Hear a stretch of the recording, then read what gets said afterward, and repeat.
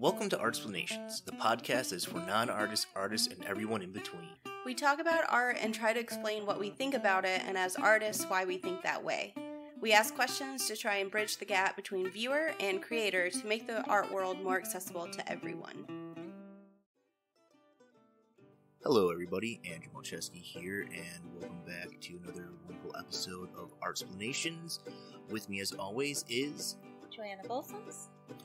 And today we're going to talk a little bit about logos, icons, graphics, a little bit of design. Instead of getting into like the nitty gritty of logo design or logo culture or graphic design or the intense look at the history of those things, we're going to kind of take a general overview and talk more about the way that those things affect how we see stuff and how we view things in a contemporaneous kind of way. Yeah, so we're in the digital age, and we look at logos all the time on our phone. You probably just don't think about it. Like, the Instagram logo is the app face. And so, even if you're not seeing it on your phone, if you were to see a sticker of that logo, let's say on a subway rail or something like that, you would instantly know that's Instagram. And so we wanted to talk about, how that shapes the way we see everything, how it's changed the way we view things like art and just the world in general.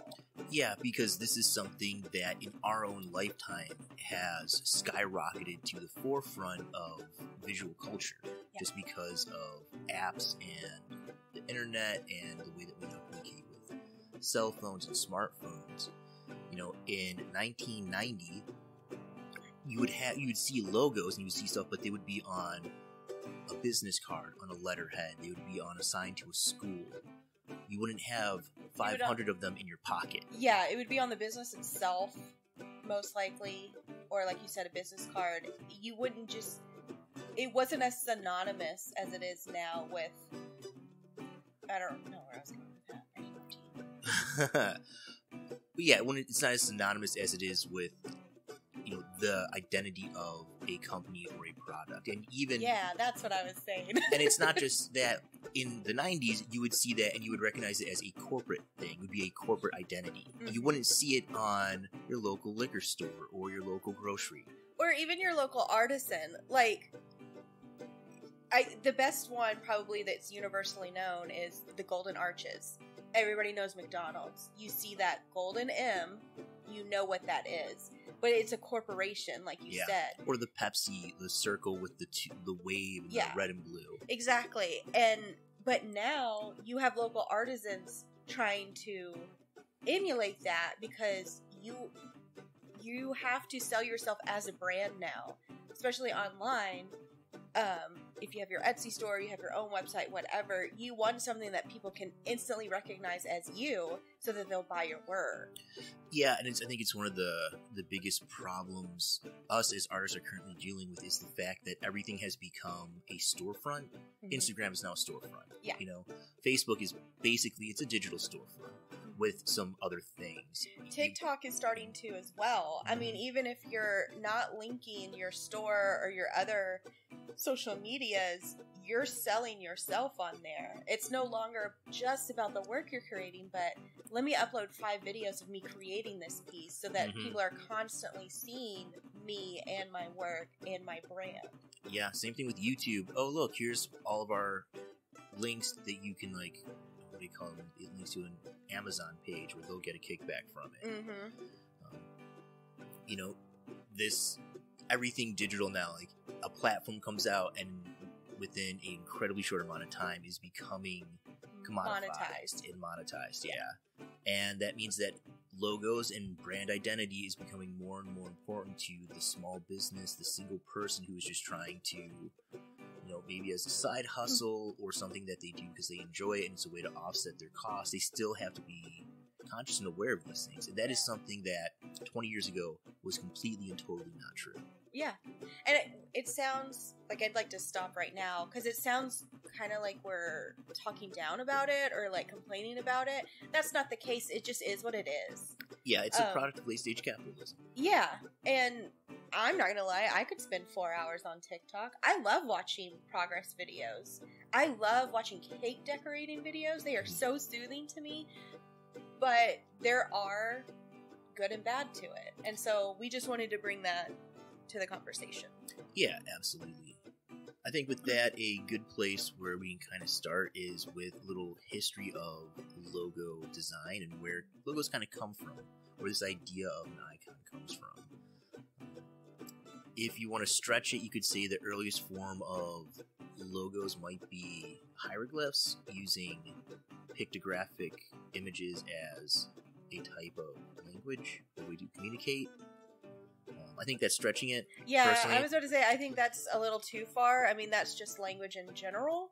If I was a better linguist, I could say, well, technically the alphabet is a pictograph. Right. That's why I think a better version would be the graffitis we would see in like Pompeii or the Roman bathhouses. Even better, though, I would say would be cattle brands, because cattle brands have been used since the early Romans in like the 2700 BCs. That is a good one. And they're still used today by ranchers, and it is one of those. It is a identifying trademarked logo. Today it's a trademark logo, but back then it was something that would let you distinguish your animal from someone else's. It was a unique identifier, something that everybody knew. Oh, the backwards RR, that's Ronald Reagan's cow. And oh no, the forward-facing RR, that's Richie Real Times. Yeah, or whatever it is. But it was a way to identify those things, and that's what a good icon or logo does. It's something that you see, and it tells you all the information you need to know about that product. Who's it by? Who owns it? What kind of thing is it? And so I think cattle brands would probably be where I would go for the first thing that I can think of where we would say, yeah, that is an icon or a logo. Just sticking with the whole ranch theme, also barbed wire. From what I understand, there are different types of barbed wire, and certain ones are owned by certain people. So like, what? Yeah, there are different types of the braids of wire for barbed wire. I think that gets too far away from the two-dimensionality of what a logo is, like that. I'm just saying you can take an object, and if you manipulate it a specific way, you can then make that synonymous with your identity, your business. Right, and the same thing is done in kilts or the traditional blanket and woven pattern designs of indigenous peoples all around the world. Ooh, that's a good one. Yeah. I like us trying to tie the history in so that it's more than just the very cold, very flat business logos. Right, but that's where this idea of like iconography and cultural identifiers, us as fine artists, that's what we look for when we're talking about good logo design. You know, when I see something like McDonald's, part of that cultural identifier is the soulless corporate backing and the cheapest food item you can find. Well, Starbucks is a favorite for me. I know it's kind of become a symbol of a lot of bad stuff in the last 5 years, if not 10. But I love their logo, and it's changed over time. Mm-hmm. They've covered up the mermaid a little bit so that you can't see how graphic it was. But the original logo I loved. Mm-hmm. It was very feminist. It was very much like, I just really enjoyed that. I don't know how that ties into coffee and how they would tie that history of the mermaid to drinking caffeine, but I loved it. Well, it was Seattle based, so it was a bay kind of thing. Mermaids from the Pacific. Right, but are you like calling in the men coming off of the fishing wharves to drink coffee? Well, that's one of the things with logo design is it doesn't have to actually harken to a specific set of what your business is. It just has to be something that can then be associated. It's like, I think it should. I think a good logo design, or the best logo designs, I should say. A good logo design could be like the Starbucks, where it doesn't necessarily tie into anything, but it just looks really nice. But like Apple, for instance, their name is Apple, so they chose an apple. Right, but when they name the company Apple, the naming convention has nothing to do with computers. I thought it was because it was spreading knowledge. We're trying to further our horizon and learning or whatever. Oh, and really? so they chose an apple because it was from the tree of knowledge. Really? I didn't know that. I could be completely reading into that. Huh. That's interesting, though. That's how I've always taken it. I can't say that I've read that anywhere, but that's just how I've always taken it. Because computers were a huge leap forward for us. Yeah, I don't. The thing is, like, now we see them as these tools that are spreading knowledge and doing all stuff. When they first started off, though, I don't know if that was. I don't know. Like, I don't. That's know that how much I've about always taken it. But now we have them in our back pocket, and it's it's to just mindlessly zone out for several hours. I don't think so. I think well, that's how I use mine. I use mine. It was the other day. I looked up whether you could grow a vanilla plant indoors. So I'm like, could I grow out my own vanilla beans? I had no clue. And I was like, man, 20 years ago, I would have had to go to a library and see if I could find a horticultural book on whether this was possible. And then try to find another book, see if it was possible in my region. That's true. I was kind of like putting myself down. But I do have those plant apps where I'm like, I can't figure out what's wrong with my plant. I just take a picture and it diagnoses it. Yeah. But to get back to logos. Wait. Can we grow vanilla in our own home? Yeah. That's exciting. Okay, continue. So, getting back to logos. So, things like Apple and this idea that an icon or logo doesn't have to be associated with anything. It can just be freeform. If you look at the history of logos and history of icons, the earliest logo is actually from Stella Artois, the brewer. Oh. So it was in 1366 that Stella Artois first developed their logo. And this is widely considered to be the first corporate logo ever produced, but it wasn't until 1777 that the Bass Brewing Company trademarked the first official logo in the UK. And that's widely considered to be the first trademarked logo. And Bass's was just a red triangle with a cursive script of Bass in the bottom. And it's still seen on their beer bottles.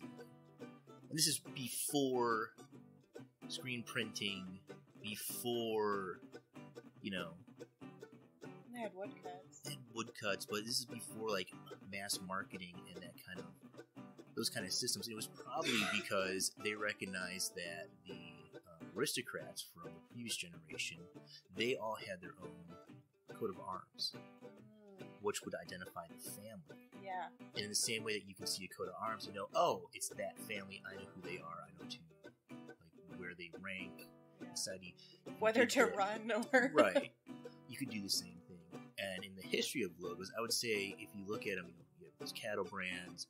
You have some other things that kind of come along that are similar, but I think the next big step would be things like coats of arms and maker marks. Once you started to have an aristocratic class, they then wanted a quality item, and so you start to get maker marks. Like in England, your silver stamp is still a government-regulated stamp that has to go on all British silver. So, like this sword, you were talking about whenever they would make a sword, they would do their silver stamp in that. They would make a silver pitcher. I think we're going too niche, and so I just want to clarify what you're talking about. Yeah, but those kind of things, like a blacksmith would put his mark on the work that he made, or a potter would put a stamp on the bottom of the pottery. And even in China, you would see pottery studios using a single stamp or set of stamps to identify that studio. Which we still use that today. Yeah, I mean, I have a mark that I put on all of my work if I want to sign it, not actually put a signature. And so, if you think of those things as kind of the precursor to the icon logo, and there is a difference between a logo and an icon. One is just the icon is a small recognizable image, and a logo is often an image or a group of words or text that are generally a defining mark of a person or corporation. So where like PeopleSoft, their logo might be PeopleSoft, but the icon would just be like a PS or like Photoshop. Yeah, it might be PS, but right. But their actual logo would be something different. those have started to become more conflated as with the app culture we're in. People are like, no, my logo, my icons, they should be the same thing because you're going to see it on the app. Yeah. Or at least the same color scheme. Yes, and that's more of a brand identity where you take, like, all Photoshop is that blue. And so you'll see in all printed documentations, online documentations, that same blue for everything that's Photoshop, whereas Illustrator's orange. So anything Illustrator that's written about it or promoted uses that orange. But those are some of the idiosyncrasies of corporate identity and product design that someone who's a graphic designer would be conscious and aware of as they're looking at these things and as they're designing them. They're thinking, how do I do this? How do I make these things? An interesting factoid that I can just throw out here in this history of logos is that in 1961, Tom Gessmer designed the first abstract logo for a corporate identity. It was for Chase Bank. There's a really good 99% Invisible, which is a great podcast by Roman Mars. Check it out. The episode's about 10 minutes long, and they're incredibly informative and well-researched, unlike our podcast. Yeah, we're not that kind. We are not that podcast. But 99% Invisible is, and one of the episodes is on how powerful and how much of a risk Citibank using just this abstract mark to represent them was. Because before then, they were Citi Bank, and the logo was like CITI, and the T ran across the top. And the problem was, to get it on paper and on business cards, it took up a lot of space. And so we redesigned it to be just like this square with these inside of like a little octagon. Really simple, really abstract, but immediately recognizable. And it could fit on everything. You could put it on a pin, and that was one of the reasons he was able to get approval from the top CEO, was that you can make a pin you can wear on your blazer that just had the logo, and everybody would be able to see it at a good distance and still know Citibank. Well, and when you think about it too, like, say they had a skyscraper, you're not going to want to put Citibank across a skyscraper. It's going to make the skyline look terrible. Whereas if you have this nice logo, it's still a little... I hear what you're saying, but now I'm instantly thinking of all the buildings that have gaudy words. I would just rather see gaudy logos that might have an interesting design than gaudy text. And, like, from a distance, you can still make out the logo and understand what it is, whereas maybe from a distance you can't read it clearly. Especially if it has, like, a specific color. Like Frost Bank, they have that big skyscraper downtown. I know the Frost building because of the design of the building and because of the design of the logo. Yeah. I wonder if Citibank was the push to move away from that kind of large text on buildings.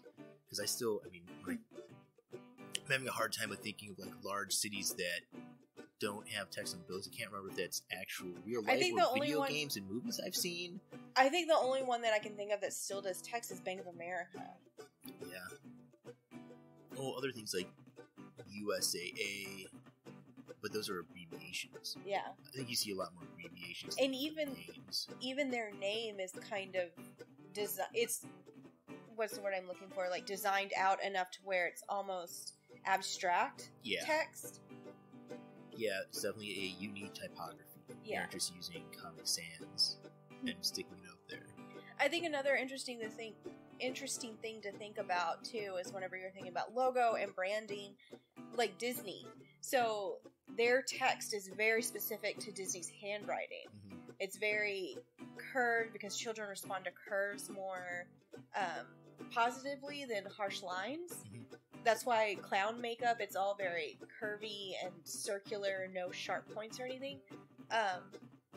Just a little history on clowns for you. But Disney text, that's copyrighted. You can buy specific stamps in their typography. And I think that's interesting too. Like, you can build up such a brand, such a corporation, to where even the way you write text is synonymous with you. Like, I can see somebody make a card. They might have used Disney stamps to stamp out, like, happy birthday or whatever. They might not have anything Disney on the card itself, but as soon as I see that text, I know that's Disney. Right. And that's the power of a good icon. A good logo is it. Good design overall. Good design overall, yeah. Is that it invokes the, it hits you so that you remember, and it invokes emotion and feeling when you see those things. You relate it to something. You have that association with it that you can say, like, oh, whether good or bad, I recognize this for this company. And same thing with McDonald's. Yeah, I mean, now I'm like corporate, whatever. When I was a kid, going to McDonald's was a treat. I have good memories of going to McDonald's and getting Happy Meals and being super pumped about getting a prize. Yeah. Because it was like, my parents knew that McDonald's was garbage and we shouldn't eat McDonald's. Yeah. And so when we went, me as the stupid kid thought, this is amazing, I get fast food, yay. Yeah. And now I'm like, I would rather eat pretty much anywhere other than McDonald's unless I am in a serious rush on a road trip and it's the only thing for miles. And even then, I get maybe a hash brown. Yeah. Like, I can't handle that food. Yeah. If you call it that. But in McDonald's defense, they are some of the cheapest food that you can get. And you can get a lot of free food from McDonald's too, through their apps and through different promotions. I mean, you can do that anywhere. You can get it at Whataburger for their apps. Yeah. And it's good for, it does help some people, who are traveling. It's good travel food. I've been watching blogs of people walking across America and they use McDonald's a lot because it is everywhere. They have their free Wi-Fi. Free Wi-Fi. And so you can go in there and you can get like just a quick hot meal, charge all your stuff up, and then walk another 40 miles or whatever it is. Well, we're getting off topic there. Yes. But speaking of fast food though, as a Texan native, Whataburger's huge here, right? It was started here. It's like the Texan McDonald's. Yeah, it's the Texan McDonald's. It's our go-to fast food. Their design is great because not only do they incorporate their logo, but the building itself, they use the A-frame design so that miles down the road, or I guess not miles, but pretty far down the road where you just see in the horizon, you see an A-frame. Great, there's a Whataburger. We can stop and get something hot, quick, cheap, get back on the road. Yeah. So that's a little bit of the history and some tangents on the history of logo and icon design.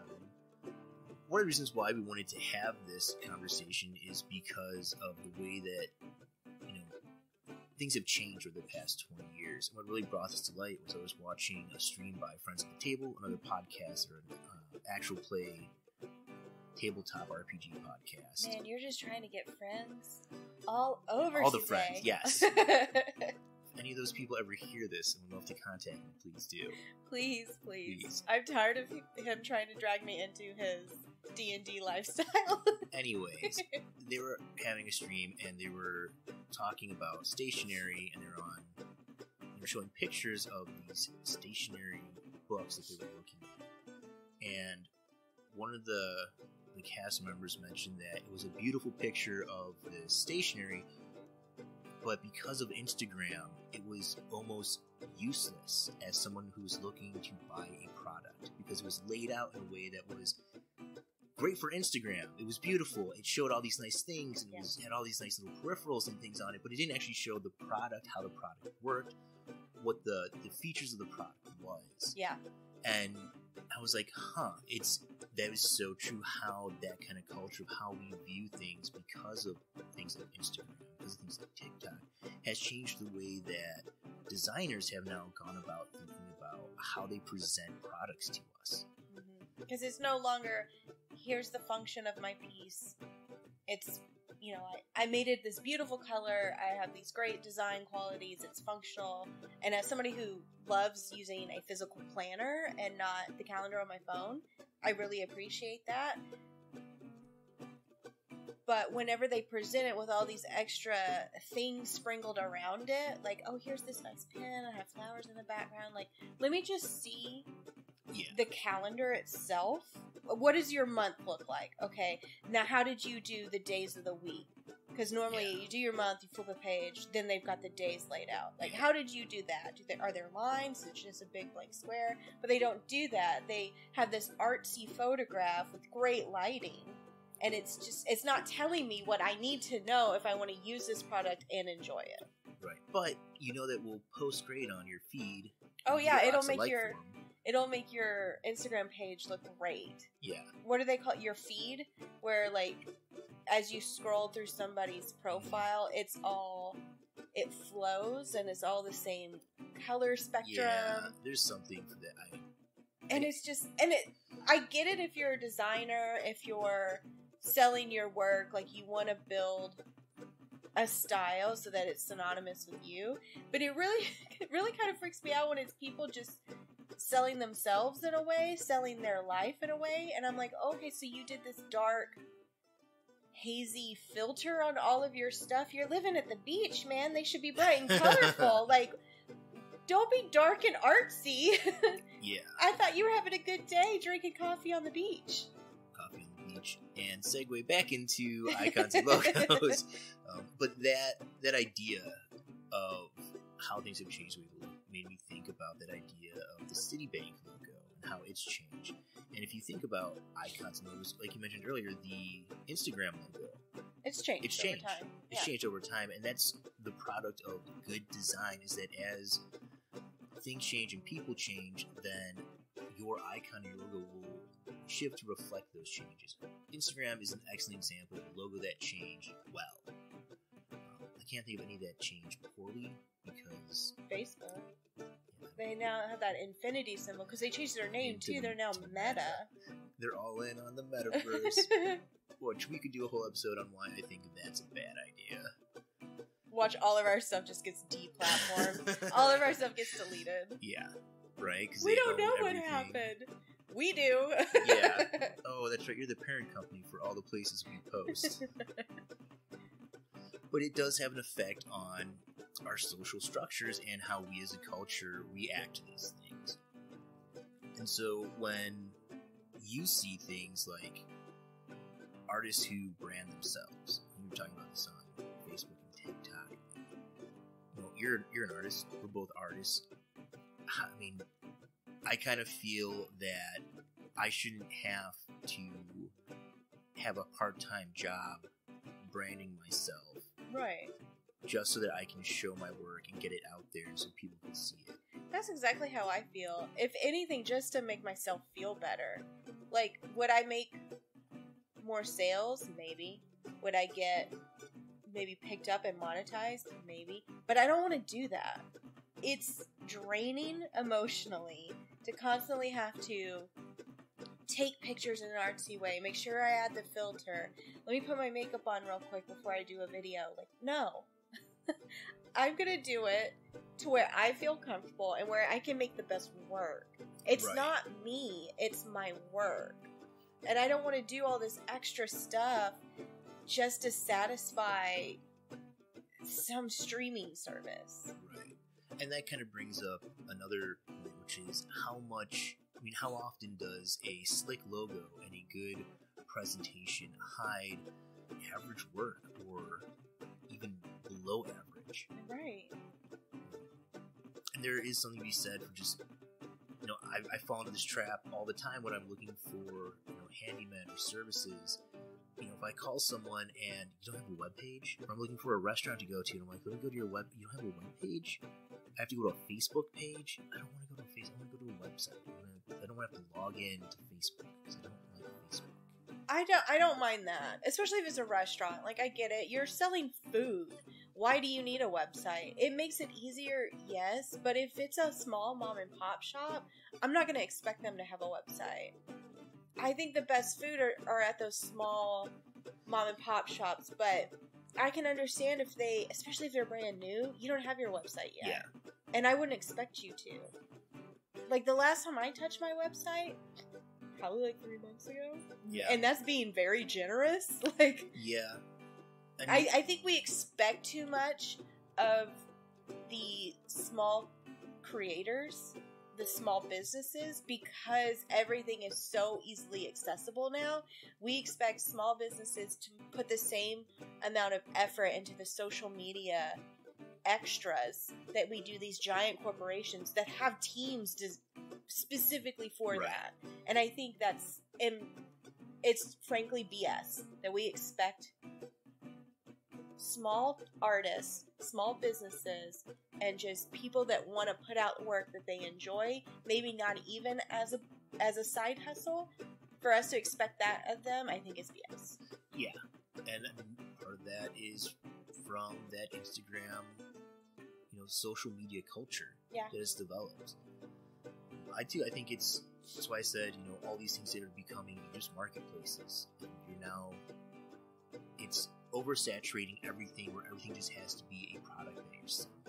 I feel like if I just put a picture of work that I'm making because I'm happy with it, it's like, why even bother? Nobody's looking at it to look at good art. They're looking at it to either get something out of it, or because they want to, can I buy that? I can't buy that. Well, why post it? Yeah. Nobody's just using these services just. That's obviously not true. When I do look at Instagram, I am just looking for. I just want to look at cool stuff. But the problem is, as I'm flipping through these sites, 80% of them are, check me out. I'm doing this thing. Check me out on this place. Find my DM me for this. Or if I post something on Twitter, anytime I post anything on Twitter or Instagram that's podcast related, I get DM this to this person to get 10,000 more things. Like, I don't want you to advertise to me. I just want to put this out there so people can find it if they want to. Same on Instagram. Every time I post on there, DM to this, DM to this. You're a bot, dude. Just go away. Yeah. Like, I'm just trying to put my work out there and hopefully somebody enjoys it. Because you're right. I scroll through Instagram. I scroll through TikTok. I love watching those videos of people making things. There's a girl that made like a dress out of pennies. That's so fun. One girl figured out how to make her own chainmail. I love watching those progress videos. And hopefully by me enjoying them, I'm not putting that same pressure that I sometimes feel on myself to make those videos. Right. But it's exactly what you said earlier. It's late stage capitalism, where it's like, I don't have any downtime. I better turn this into a side hustle. Right. And I think that's another kind of unfortunate product of where we're at, is that everything should be turned into a side hustle. Oh, you like playing video games? You should be streaming on Twitch. Oh, you like to make artwork? You should be posting on Instagram and TikTok. You should be monetizing that, selling it on Facebook. Or like, oh, you bought those clothes on Amazon? You should link that to your Amazon account so that, like, I don't know how they do it because I don't care, but whenever I will go to like double tap a friend's photo on Instagram, those little dots will pop up where you can buy this top here, you can buy this short here. What? Because they're buying it through like Amazon or some other online entity, and so they link it to their picture so they can get discounts, or maybe you can get discounts if you buy it through their link. It's like, that is so exhausting. All I wanted to do was like your picture because it's a cute outfit. Yeah. And now I'm being bombarded with even more ads from my friends. Yeah. Which we've gone way too off. We've got off the deep end. But not really, because all of that ties into this idea of iconography. I know, but we went off the dark, deep end. Yeah. And I wanted to stay away from that because I wanted to try to enjoy my weekend. Yeah. But that's one of the things that icons and logos do, is all that experience is tied back into the icon.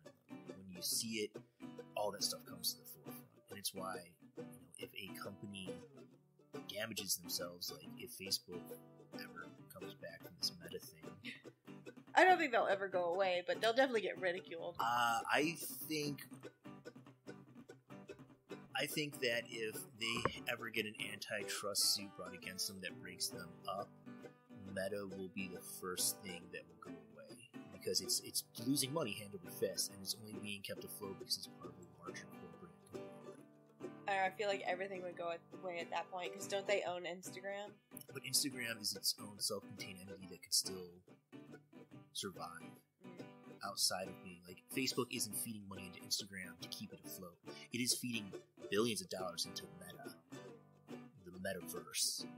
This is too much. I don't care. Yeah, anyways. But that's, like, this idea of the icon and the logo, and these things affect culture. Yeah, and positively or negatively, they do influence us. Pun on influencer, I guess. Yeah. But as artists, I do enjoy looking at logos and seeing how they change over time, like the Starbucks one or Coca-Cola. And it's also the joy of being in a large metropolis or urban center is walking through and seeing all the bright shining lights and all the ads and all the these well-crafted, well-designed things. Like, if you think about Times Square in New York, the iconic giant billboards with like Wicked and the glitz and the glamour, it's all advertisement. Yeah. But it's iconic to that location, and it is a culturally significant part of what we see when we experience those places. Well, even going out to eat, I like looking at the menus. I like to see how they laid it out. I like to see how they did their logo for their store. Yeah. Small clothing boutiques. Like what was the one we saw the other day? We couldn't figure out if it was a ranch or a resale shop. Oh, yeah, it was like it was a small building, and it just had like a single word. It was like, no, it was 2 words. Yeah. But then on like a banner, they had boutique underneath it. But the building itself was painted like a cow, so it was very confusing. Yeah. But like confusing in an enjoyable way, so that we were trying to figure it out as we were at the stoplight. So just as an artist, seeing logos like that and design like that, it's fun and it's a puzzle. It's intriguing. Yeah, and seeing a really clever, well thought out design is enjoyable. Yeah. Like, you can Google this online, but like clever logo designs or logos that are endemic of the product they're made for. So things like it's like a duck core, but it's just a D that looks like a mallard's head. Have you seen it's a restaurant, it's like Mallard Duck or something like that, and it's a mallard and a duck hugging so that their necks wrap around each other, but they make the MD for Mallard Duck? I think I have. That one is so good. Yeah. So good. And there are other ones, and that kind of design where you look at it and you're just like, okay, I understand what it is, I get the product and the company, and also it's smart. Yeah. It like, you can tell somebody was having a good day when they designed that. Like, as soon as they had done doing that, they were like, that's it, I'm going to do 7 more, but I know that's the one. Yeah. Because it sings, and there's something about hitting that and seeing that, experience that is very pleasurable and very much makes me want to learn more about what that is. Well, also, as a wine enthusiast, I go after the pretty bottles. I do stick with the rosés. I like the sweet pink stuff, but like, if it has an Art Nouveau label, I'm getting it. It's a personal preference for me. That's one of my favorite designs. That's one of my favorite eras in art history. So yeah, you put an Art Nouveau, mermaid, girl in the woods, fairy, I'ma get it. Yeah. Or we love that one cherry blossom wine. It's good. We do not know the name of that, No the people clue. that make that, but we know it has a cherry blossom on their label. Cherry blossoms on it. So Really good we wine. grabbed like 3.